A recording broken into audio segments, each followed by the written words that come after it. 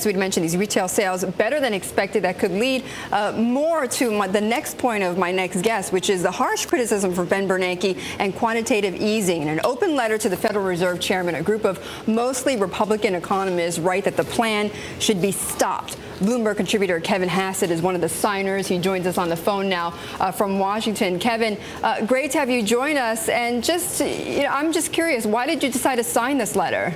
Well, I think that it needs to be registered with the Fed that there's a great deal of disagreement that this, I guess, Hail Mary pass that they're throwing is something that they should be considering right now. And I wondered a little bit, having been a Fed staffer myself, I was a senior economist there about a decade ago, whether the staff was actually sharing with the board the sort of normal contention in the economic community about the advisability of this measure. And so I guess I decided that signing the letter was a really good idea because it would probably get some attention to the people on the board and make them rethink what they're doing. But isn't it going, I mean, isn't this just, adding more noise to, in a way, you wonder whether or not the Fed should just do what they need to do.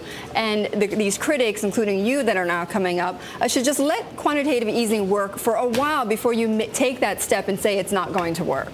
Well, no, I disagree because I think that there are a couple of factors. One is that if the Fed is concerned right now that the economy is growing at too low a pace, which I share that concern, then the Fed needs to be urging policymakers to take some of the prudent steps that they need to take in order to start turning the economy around. So far, the only thing that we've had is sort of a shot of adrenaline, but we've got a lot of problems that need to be fixed. The U.S.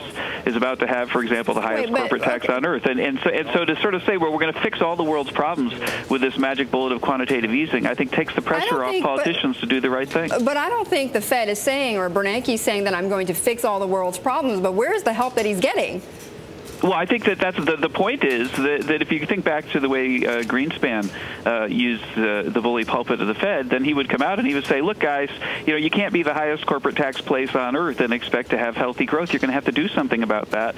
And unless we go to really extraordinary measures, then the economy is going to continue to be very, very weak. I think that's the kind of move we need to see from the Fed right now, not this Hail Mary pass that could, one, it's angering our trading partners. Two, it opens up the risk of inflation. And three, it's already had a big impact on the value of the dollar. I want to tackle that opening up the threat of inflation, because don't you think, I've talked with several people over this past week, don't you think, though, that it is a lot harder to fight deflation than it is to fight inflation? If there were two evils, Ben Bernanke chose the lesser of them.